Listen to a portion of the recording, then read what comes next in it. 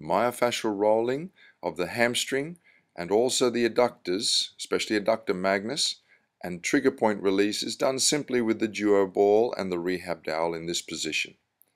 Something more complex and more effective is to use some tubing, asking the client to knee extend, so push away the foot from the hip while you are pressing into that hamstring.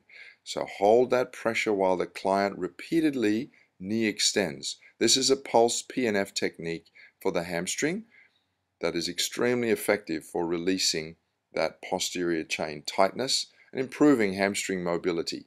So repeated efforts of knee extension while you are rolling and while you are trigger pointing creates a very powerful release of that posterior chain area.